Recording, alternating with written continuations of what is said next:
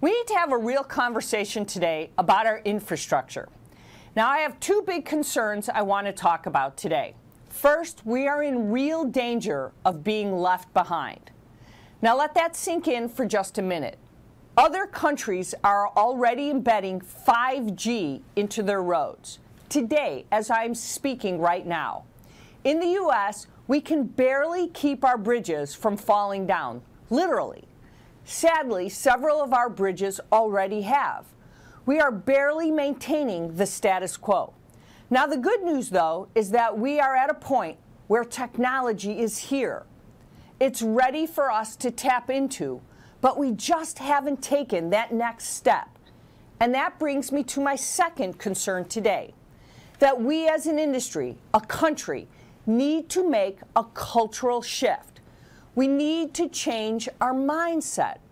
We have been an industry that always focused on projects first and people second. We need to flip that. We need to identify how we can build great workers who can build great projects. Now, did you hear that? Focus on the people first to build great projects.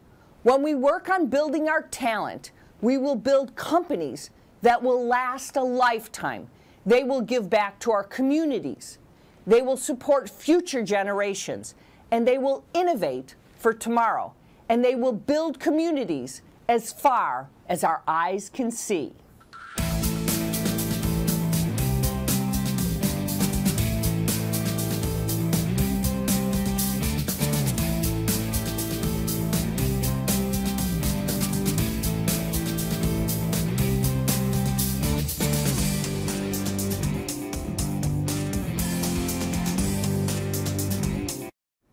Today's episode is all about emerging technologies. To open it up, I'd like to narrow in on smart monitoring tools for our infrastructure, which in some ways is emerging, and actually in other ways it is not. Sensors, RFID, and other monitoring systems have been around for decades. Back in 2006, I actually wrote an article for M2M magazine, which is now Connected World magazine, about the adoption of the Internet of Things in construction. Back then, corporate owners were adopting structural health monitoring solutions to keep an eye on buildings and infrastructure remotely. It was still very much in the early adopter phase. That was more than 10 years ago, and yet we are still turning on the news every day and hearing about another bridge collapse. Why? This begs the question, why have we as an industry been so slow to adopt all the technology we need? I think there are a few big reasons. First of all, shortly after I wrote that article, the economy fell from underneath itself. The crash of 2009 slowed business and innovation for contractors all across the country. Second, we simply haven't figured out as a country how to fund this. We've talked about this in depth on several episodes already this year, so I won't go into too much detail. But the lack of funding for rebuilding our infrastructure is a real problem. Lastly, I think this is the point that we simply don't talk enough about, that our culture in construction isn't quite as innovative today as other industries. We are very focused on the bottom line and getting tasks completed on time, which is important, but we also need to come up with creative ideas, innovative solutions to the challenges that are right in front of us. There are some pretty cool examples that we will talk about here throughout this entire segment, but let me give you a couple to start with. Smart pavement is being added to the industrial corner of Denver. Sensors in the road can identify speed, weight, direction of a vehicle. This will alert authorities to accidents or help reconfigure lanes to relieve congestion. Here's another one. AECOM points to the use of underground wireless sensor networks to monitor pipes, smart drains that monitor rainfall and address flooding, smart sensors in public waste bins, and the smart grid. Now, just to name a few. The way we can improve our infrastructure with the help of technology is never ending today. We even see LoRa, which is low range, low power enabled sensors being used on conveyor belts in mines to indicate when maintenance is needed. We see an uptick in sensors in all of our infrastructure. Now, Global Market Insights even predicts that smart sensor market will grow 17% through all the way through 2024. And here's what's really exciting. It anticipates that there will be increased investment by the government on smart city developments. More specifically, smart technology will be used as part of the country's infrastructure. I really do hope that that prediction comes true. We so desperately need it.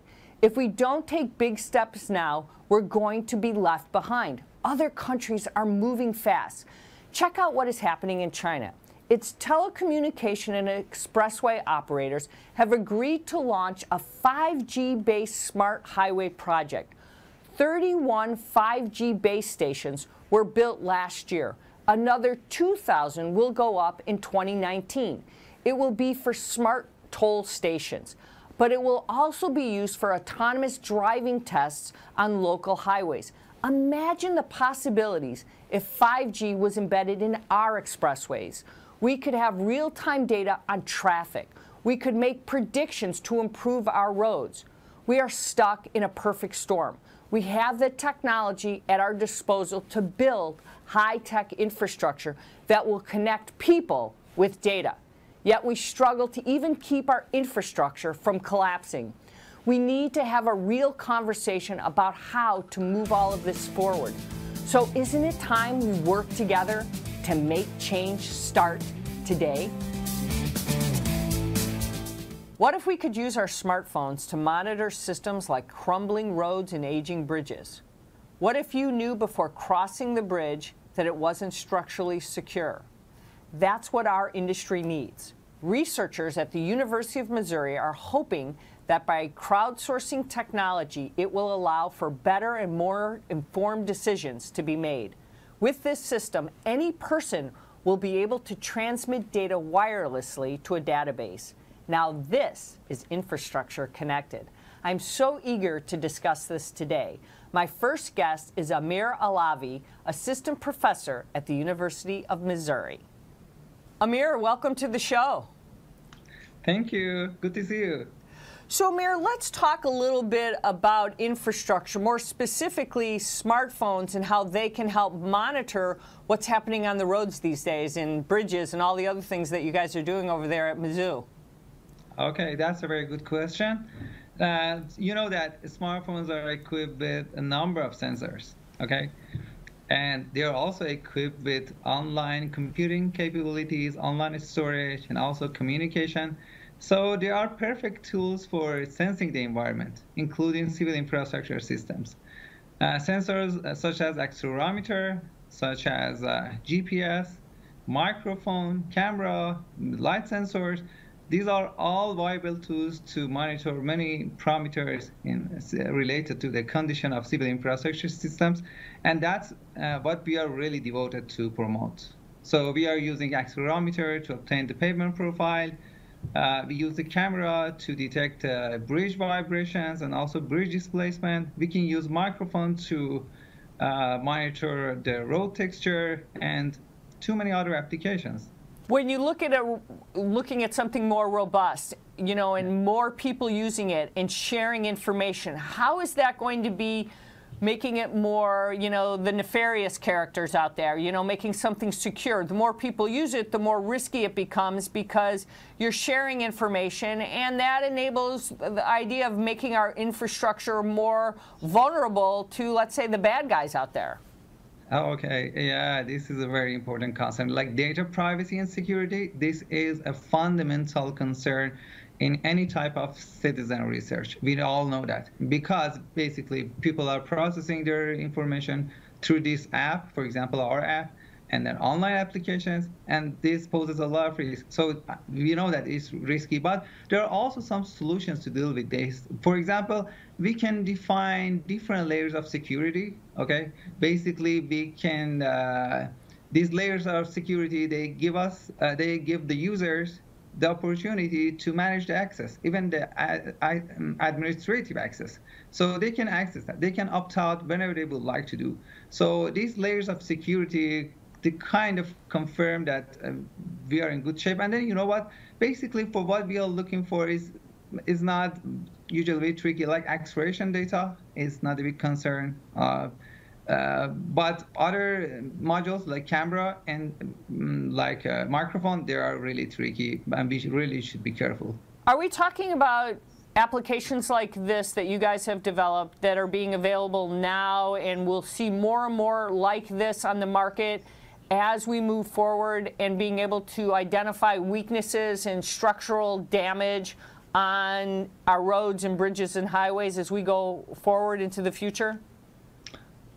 Yes, I think this is just the beginning. So it's just tip of the ice. So it's based on the recent survey that we conducted. Okay, everything started in 2008, and until December 2018, I think there were very limited research in this area. While the market is massive, the smartphone market is massive. Okay, so I think everything is still in infancy. People are really interested in developing new technologies, new tools, and I think within 5 years we will see a breakthrough in deployment of a smartphone technology for civil infrastructure monitoring. But perhaps the winning card for us is that we started. Started a little bit more serious than other people, like University of Missouri, University of Illinois, which Dr. Buttlar is coming from, and also Columbia University. I think we are very few among the few institutes that are really devoted in promoting that. And we have completed an NS proposal. We are about to submit it and get funding for that to develop a smartphone hub at national level. So where are you in the development of this right now? Yes, honestly, we are still in the development phase. We have the app, we are processing the information online, but the app itself has online processing capabilities. We have not activated that. So there are a lot of things to be done on these.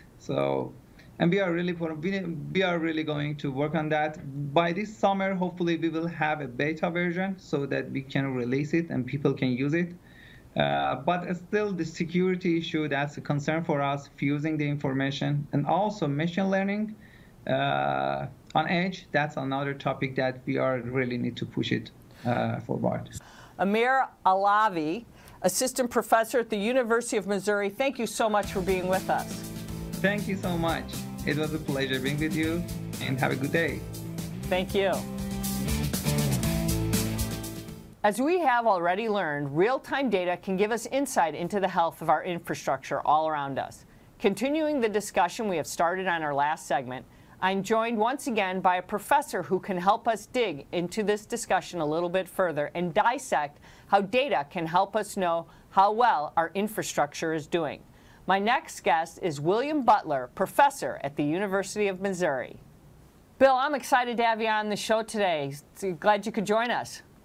Hey, Peggy, it's great to be with you. Looking forward to the conversation. So let's just get right to it. Let's talk about the MAPIL lab. This is really exciting what you're doing over there at Mizzou. Yeah, it's a brand new lab, the Mizzou Asphalt, Pavement, and Innovation Laboratory. And a little bit about my story. I was a professor at the University of Illinois at Urbana-Champaign for 20 years, and I got a call from Mizzou, and they were excited.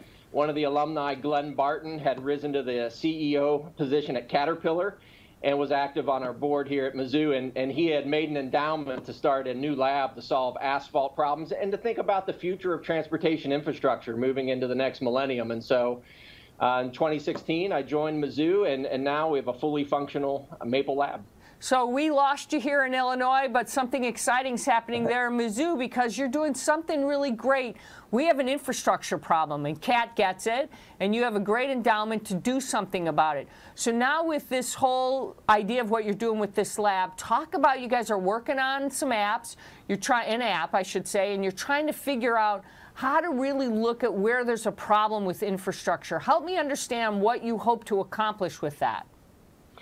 Yeah, and furthermore, with the MAPIL lab, we work with agencies and industry, and one of the industries that really chipped in was the Missouri Asphalt Pavement Association, so MAPA.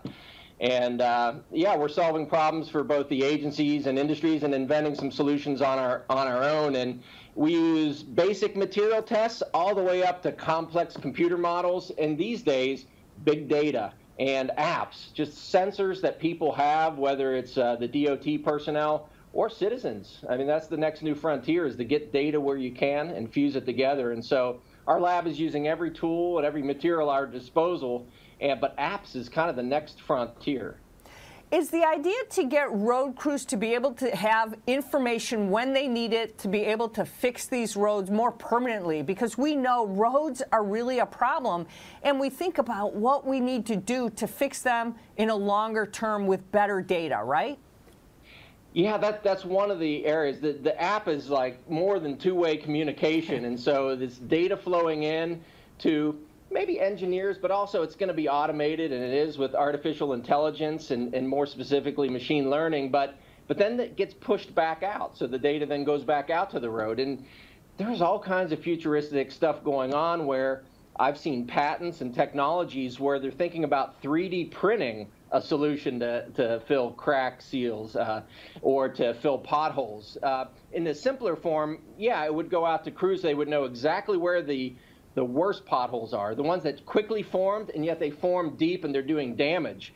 And we want to make sure that we can get that real-time information out, especially during the spring freeze-thaw time. So, Bill, help us understand how the information is actually going to be used when we talk about the information being sent out to the crews, being then pushed back. How actually will we use all this information that you're talking about? Yeah, the data really flows both ways. It kind of flows from the road and then into a central database where, you know, we can operate on it with, again, machine learning, artificial intelligence. But then it needs to go somewhere. So back out to the people that are fixing the roads. And so that can be done in very high-tech ways where we could think in the future about automating the filling of cracks with crack sealant or potholes with some kind of a patching mix, even with robotic-type machines. Or just simply telling the road crews what are the most severe problematic bumps. Because, you know, a small pothole, you could probably wait a week or more to fix it. But a large pothole, there have been reports where you could have 7 blown tires in a single day and some bent rims. And then now you're kind of subject to tort liability and lawsuits. So, you know, an owner agency would really like to know and get after those quick-forming potholes. And the public would like to not have their cars damaged.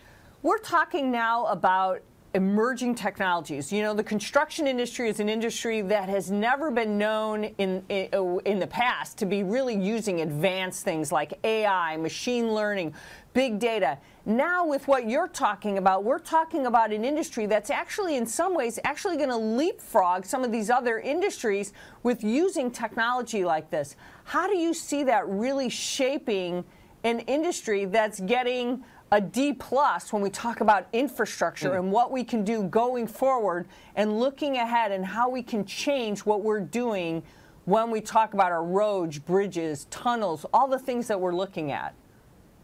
No, it's an exciting time to be in the field, and I would love to say that we're going to leap forward and have smooth roads everywhere. Think positive, Bill. Think positive. But to be honest, I think the first step is just to catch up on the backlog. And so if you could have a transformative breakthrough like this, at least we can start chipping away at the backlog and get the bumpier roads smoother and safer. I think that's the first step. And then maybe we can stay ahead of things, because this will help really help catch up and stay ahead, because when you let maintenance be deferred, there's sort of a ever-increasing cost of fixing it. It becomes almost exponentially expensive to fix it. So if you can get at the right places that need repair, get caught up, save money, then you can get ahead and you can really start doing things. Maybe start building tomorrow's infrastructure, would be adding lanes or reconfiguring what roads and cities look like in terms of multimodal transportation for future vehicles, more electrified vehicles. But we're not going to get there until we fix what we have. So I'm hoping that this cost savings can be translated into catching up to the backlog first. So we really can be doing a lot of things when we think about urbanization, when we think about what the roads of the future are, which you just described. And this really can contribute to that if we do that. What about the young generation that hasn't been interested in being in construction or hasn't been interested in prefabrication, this new type of manufacturing that we're talking about? Are we talking about that we can inspire another generation to really see the excitement of what new technology is going to be when you're talking about a lab that you're doing, applications, new things that can be generated from this? Absolutely. It's definitely on my mind. I always think about the education side in the classroom, and so I get a lot of feedback. And I can just tell when I talk about the old school topics, the students are glad to know it. It's fundamental, might be on their professional engineering exam. But when I talk about the new technology and new solutions and combining with computer science and other fields, you do see their eyes light up. And it's more than that. They volunteer to work in the lab, or I can give them a paid position as an undergrad researcher. So it's very tangible that it's attracting a newer, diverse pool of intellect to the workforce. And I think that can be true all across our industry if you're talking about other things like intelligent compaction, if you're talking about infrared sensors out on the pavers. The plants can be higher tech and cleaner. It's all going to help us attract and retain the workforce that we're going to need going forward, the high-tech workforce. Now, what we're talking about right now is an app. Where are we with the development of this app and actually bringing something to the market? Yeah, the idea of the app in the first place was to use these excellent sensors that are on smartphones. So yes, it was meant to be a convenient, real-time, cost-effective solution for taking pavement roughness measurement, whether it's highway or airfield. But then there was a thought that this could be a crowdsourcing application where we could get hundreds and thousands of data points from different users, including the public, to help us catch up with evaluating pavements. To give you an example, the standard for pavement evaluation is either a foot on the ground survey where you have 2 or more people walk down a runway or a road and count representative samples of cracks and ruts and potholes. We do have automated vans that can go out, and they're loaded with sensors like HD cameras and accelerometers and lasers, but they can be upwards to $1 million, and the departments of transportation, or DOTs, are only running them once every year or 2.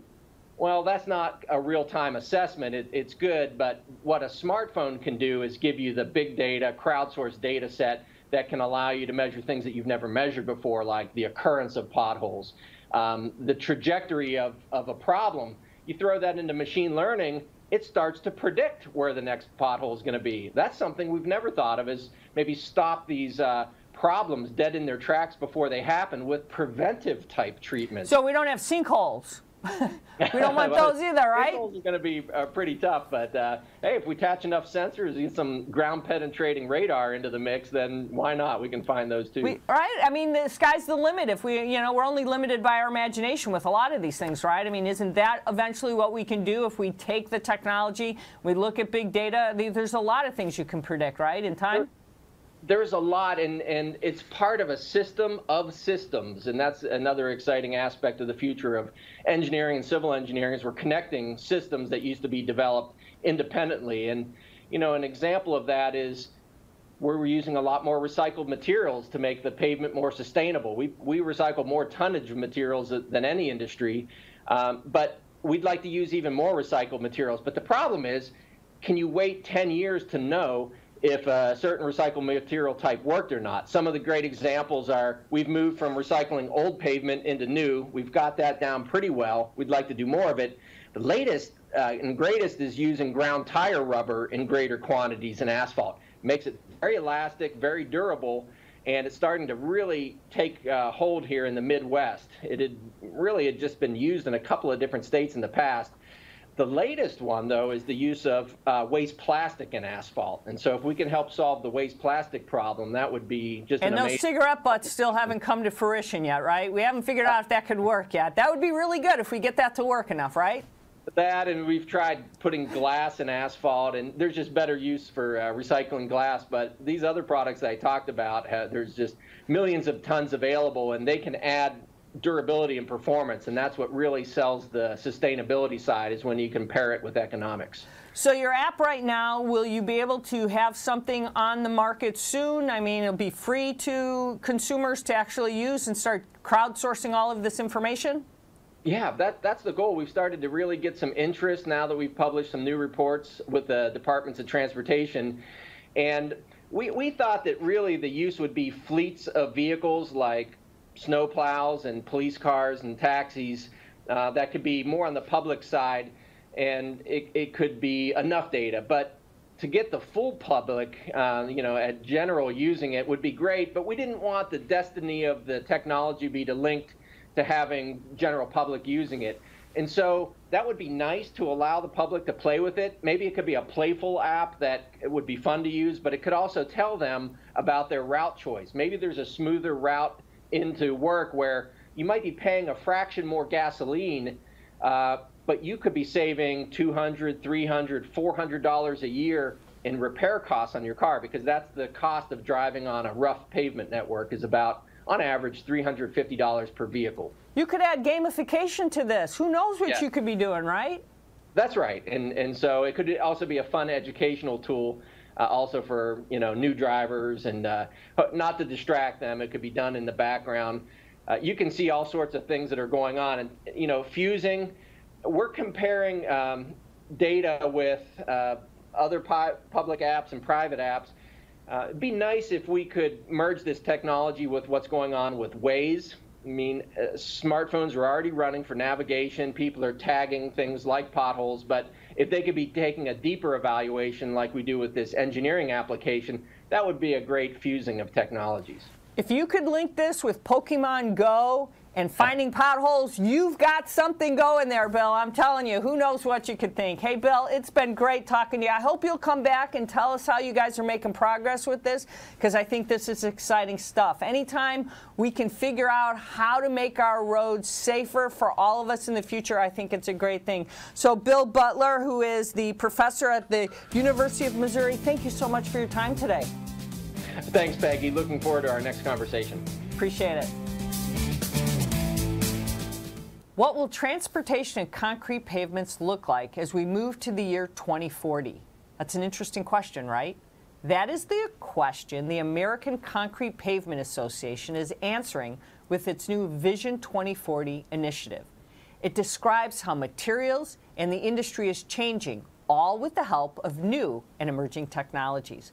To talk all about this topic further, I'm so pleased to speak with Leif Watney, Executive Vice President of the American Concrete Pavement Association. Leif, I'm so glad you're joining us today. You bet. So let's talk about this 2040 vision. What are you guys all talking about, and what's the plan here? Well, the Vision 2040 effort was really an opportunity to look forward. We were trying to get a handle on what the future holds for the transportation sector, and more specifically the concrete pavement industry. So it's not often in our lives that we take the time to stop and do a little pull-up status check, if you will, to kind of see, are we going in the right direction? We're just kind of marching forward, trying to stay ahead of our email and what have you. So this is really an overt effort to take a brief pause, get some people in a room, and talk a little bit about what does the future hold? Are we doing the right things? What can we do to prepare for that future? That's always exciting when you do get a chance to do that. Now, I understand there's 4 major goals that you guys have as a part of that. And when you get a chance to look at that, are you hoping that you'll really hit those 4 goals? Because looking at what we're doing in construction, it's tough to really stay on the mark.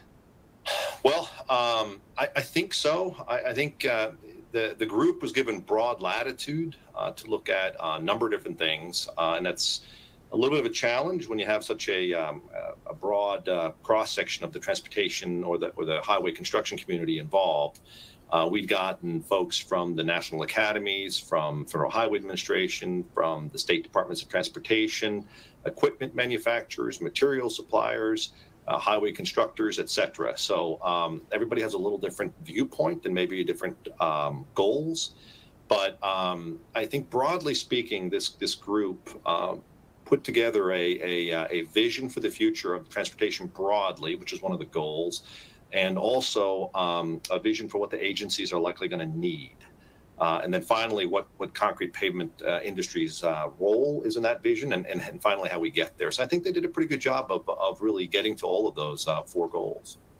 looking at, you guys had, if I'm not mistaken, you had a 1997 project that you guys were looking at, or a report that you guys had. How does that differ for what you're doing here with your 2040? Or talk to me a little bit about where those kind of compare a little bit. Yeah, that's a good question. I think that effort, which was called Creating a New Generation of Pavements, culminated in a blueprint for Portland cement concrete pavements. And not too unlike this effort, it was really focused on creating a roadmap for kind of a next generation of concrete pavements. And involved heavily, or it was heavily focused on concrete pavement research and best practices and what we can do to get there. What's exciting about that vision is that it ultimately became the genesis for what we call the long-term plan for concrete pavement research, or the Concrete Pavement Roadmap, which is a collaborative effort between Federal Highway Administration, the American Concrete Pavement Association, and the Concrete Pavement Technology Center at Iowa State University. When you look at plans like this, when you guys look long-term out, I mean, we even look at the technology industry, it's really hard to look 2, 3, 5 years out. How do you look so many years out and really say we've got a vision? You know, you look at one project, now you're looking at others. How are you able to do that? I know in technology it's hard. Now you're looking at roads. We've looked at things that have been tough. How are you guys able to put a group of people together to do it, let alone get a group of people to agree on something? That's a great point. I think it certainly it is difficult to predict what the future is going to hold. And I don't necessarily know that really was what the focus was.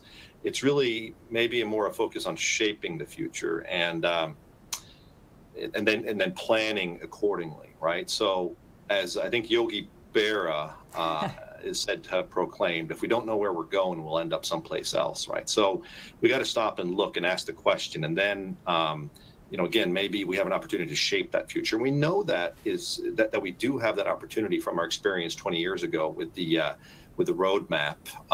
You know, again, you mentioned the effort in 1997. What we know is that we were able to shape the future, right? We may not have been able to predict it, but we can impact what that future looks like. And that's really, I think, what's important here is not necessarily nailing down what that future is, but to help better prepare for it, maybe shaping it in such a way that we can contribute more constructively and positively to the future. Looking at reports like this, are you able to see what you could do with the type of workforce that's going to come out of this? Because I always think that when we're looking at trying to shape things or hoping to look at things, are we able to look at what type of a workforce we're going to be able to have when we put people on, you know, out on the road, so to speak, right there? That's a great question. We didn't spend, if I recall correctly, the Blue Ribbon panel did not spend a lot of time contemplating that question specifically. However, we do have a workforce challenge in our industry. Of course, it's difficult to get people out there to do the jobs. These are difficult jobs and can be demanding. So we don't have all the answers in that regard, but I do think that as our construction industry matures and we start embracing some of the new technologies, be it in just not just the highway construction sector itself, but in design and incorporating things like the technologies associated with autonomous or connected vehicles, or even things like energy storage in our pavements, or in charging, induction type pavements. It's going to be going to track the broader cross section of folks into this community, right? It will be interesting. It'll involve more than just maybe you know, what's unfairly characterized as a shovel and you know, a boot kind of a career. We're going to be much more involved with some of these technologies that interest, I think, the current generation, using computer, integrating that with the infrastructure. So it's kind of exciting, but we recognize there is a fair challenge there to fully get people involved in the formidable challenges that we have moving forward. So you raise a great point, because it really then describes how the industry is going to change. What we think about it today is going to be completely different than 20 years from now, because one of the questions I've raised to some of my other guests is urbanization, what the city of the future is going to be completely different. So does that mean the road of the future is going to be completely different than what we are thinking about as today or what it might be in 20 years from now? Yeah, wow. Well, one of the things that I think surprised me the most with this discussion during this, I mean, it was an enormously stimulating conversation with these folks in the room. And one of the things that surprised me the most is how they emphasize that change is coming, right? So as you alluded to, the population is going to increase. I think US DOT projects another 70 million people or so by 2045. And I mean, that's a lot of people, right? That's the current combined populations of 3 large states like Texas, Florida, and New York. So with that amount of people comes a lot of freight, about a 45% increase in freight as well.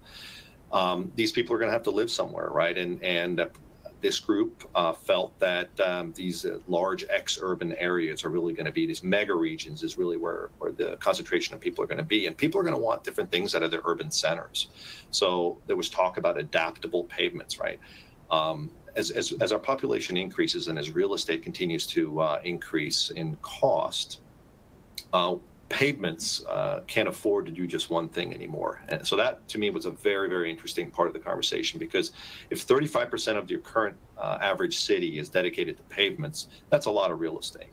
And I think the expectation is going to be that, well, the pavements are going to have to do more than that. They may have to capture stormwater or treat stormwater, or maybe capture energy, or provide other security barriers or what have you. They need to be modular or adaptable to serve more than one purpose, because it just doesn't make sense financially to have them just serve the purpose of parking and moving or allowing vehicles to move on top of them. So that really, I think, was quite an interesting discussion regarding these urban areas and what the changes are going to be vis-a-vis pavements. Never thought about your roads being big data roads anymore, and what they're going to be actually capturing and the types of information when we think about artificial intelligence and machine learning and what that's all going to mean. You bet. So looking at it now from this report and things that you're looking at, did you come out with some real go forward kind of initiatives that you're really thinking, some really key big points that, you know, taking it forward right now that you feel this is what you have to do going forward? Well, I think this effort was really step one, is to get the people together, think about the future, establish a vision very broadly. And then, next step, we're not there yet, is to put together kind of an action plan, right, from our industry's perspective. What are the things that need to be done in order to get there? So we don't really know what those are yet, but we certainly feel like step one, which is to talk about the vision, contemplate the future, try to see how these new technologies are going to be woven into the fabric of our highway infrastructure. That's really step one, and we still got some work to do. Well, if that's just step one, how are you going to fund it to get to step two? Because that's really got to be a big issue, right? I mean, because we talk about this, we talk about public and private partnerships. I mean, are we really going to have to try to figure out how we're going to make this all happen to be able to get to that next level? Yeah. Well, I will say that from a broad perspective, not necessarily on our end here, how to fund an action plan, from the concrete pavement perspective, but broadly speaking on infrastructure. In moving forward, I think it's ultimately the industry's responsibility to innovate, right, and the agencies to implement those innovations. And one of the things that I think it's important to acknowledge, particularly from our perspective, is that to get that, to fully marshal that innovation and even cost competitiveness, the highway agencies have to actively facilitate healthy and spirited competition between industries involved in the production of paving materials. And sadly, that's not the case in every place in the United States. We have to have highway industries competing aggressively with each other in order to move innovation forward. And that's really the only way we're going to be able to position the agencies to meet the formidable challenges of the future. So there's competition. You need to leverage that to the benefit of the public sector. And then the other one, I think, to the maybe from a grander scale regarding funding, all of this is going to cost money, right? We need to invest properly in infrastructure and surface transportation. And at the risk of getting on my soapbox here, I think from our perspective, what we're in effect doing right now is freeloading on investments made by a previous generation of Americans who are willing to belly up to the bar and invest properly in the infrastructure to our success, right? But unfortunately, we're allowing that investment go to waste. And to a certain extent, we're doing it under the false pretense of fiscal conservatism. And certainly I submit that there's nothing conservative about letting our infrastructure fall apart. And what's possibly worse is that we're doing all of that at the peril of our future generations, right? So increasing investment. Whose fault is that? Whose fault is that then? Well, what do we have to do? What do we want to take? Who needs to take responsibility for that? I mean, we really, when you say that. Yeah, that's a great question. So I think I will say that we all have a responsibility in that regard. Right, so it's something that we say that, but we're not doing enough. We've talked about a failing infrastructure, but we're not doing enough. Who needs to take responsibility? We all do, but we're not doing it. We know it's a problem. Is it going to be a problem till it's a catastrophic event? Well, unfortunately, I think it's a quote from Politico here. Nobody went broke underestimating the ability of Congress to do its job, but. You know, kidding aside, the truth of the matter is, you know, Congress does have the power, right, to raise these revenues, and that's what we need to do. I think it's intellectually dishonest to suggest that we're not going to, it's intellectually dishonest to suggest that it's not going to cost money to do this. And we, as a population, have been, I guess, allowing our legislators not to, or to get away with not raising revenues, right? We like stuff for free. And what we haven't done a good enough job of making the case for why it's important and why it's important enough to pay for. We have to convince our members of Congress that they should invest, right? And we need to give them cover. And that's what we haven't done a very good job so far. But I am optimistic. I do think that we can now, with maybe in a bipartisan way, with the administration talking about infrastructure in the State of the Union, which I think is something that is notable, and with both the House and Senate talking about infrastructure, we just need to do our part in ensuring that they deliver on that. So it's difficult. It's going to cost money. We have to be honest about that, but it's an investment worth making. That's the fundamental point here. And you know, we own it, right? We as a population here, as constituents, we own it. Unless we are vocalizing the need to invest to our elected officials, we're really partly to blame. Leif, this might be the only thing that they agree on. Might be the only thing they agree on is the infrastructure and that we have to invest in. Maybe they can at least agree on something. We all agree on it. Let's hope that that's true, right? I concur with that, and I think it's something that truly is maybe not even bipartisan, but maybe nonpartisan is really historically that's the way it's been, and I think you know, the tricky part, as you pointed on, I don't think that I've never met an elected official that doesn't love infrastructure, right? But the tricky part is paying for it, right? And nobody likes to raise revenues, whether it's taxes or some other means. It's a difficult thing, and that's but that's okay. We just need to keep them covered. And if something horrible happens, they're all going to say, well, not that we should have, we could have, and we didn't, and that's going to be the sad things. Well, I'll tell you, Leif Watney, thank you so much for being with us. You're the Executive Vice President of the American Concrete Pavement Association. Thank you so much. I appreciate your time today. You're very welcome. It's my pleasure. Thank you. I want to close out the show today by talking about the next phases for emerging technologies. We've highlighted a lot of what is coming throughout this episode, but before we wrap up, we need to identify some tangible steps to implementing these systems. So here's my top 5 steps for implementing emerging tech. First, identify a need. Next, get buy-in. Then develop a plan. Subsequently, train. And finally, monitor for success. Let's dig into this a little bit more. First, we need to identify a need. Why is this so important? At the rate at which new technologies come to market, every single day it is increasing. As sensors get smaller and more affordable, we have the potential to track just about anything we want. Many things and devices need to be tracked, and there is a lot of data coming off of all these devices. With the emergence of 5G, even more data will be coming fast and furious. But we need to be careful.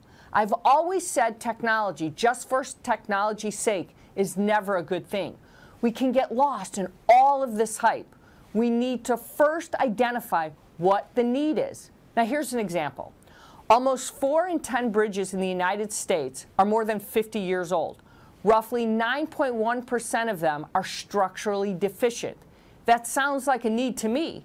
It's also essential that we stay focused on what our needs are. Next, we have an obligation to rally the stakeholders and get buy-in.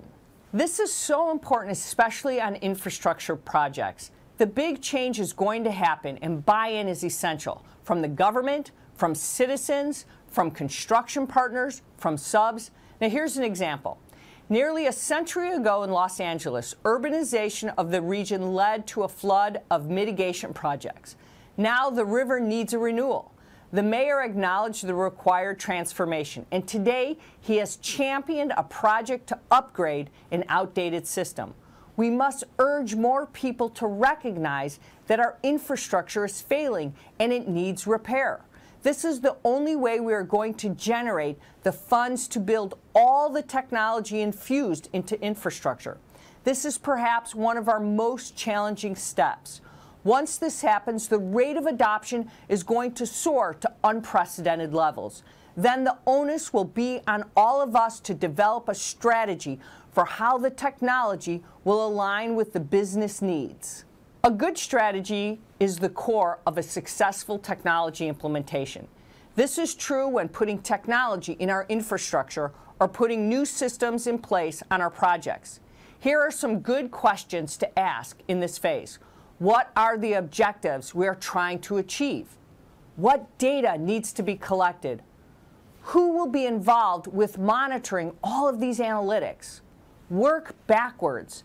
Decide what is essential when you are trying to accomplish this, and then choose the technology that works for you. Once the tech is selected, we need to train, train, train. We have a labor shortage in this industry. Within the next 7 years, baby boomers are going to retire. The only way we're going to fix it is by focusing on developing the people we have and filling the gaps with technology. We need greater mentorship. We have a duty to help workers understand why technology is so important. We need to help them work alongside robotics and artificial intelligence. We need them to understand how embedded technology works and how to install it. It is coming. We have an obligation to prepare our workers. Finally, we have a responsibility to monitor the emerging technology on an ongoing basis. Is it working? Is it not? Is it providing the data we trust? What are the limitations? Professors at Michigan State University recognize that external power sources are a challenge with sensors. Thus, they have been working to develop self-sustaining sensors. Sometimes we have to take the tiger by the tail to be constantly looking at what is working and what is not. Then we can reevaluate and we can continue to innovate for the future. It will be an ongoing process. The pace of change is going to pick up. We all need to be ready. Are you going to contribute to the solution? And thanks for watching Construct Tech TV, your fierce advocates for construction.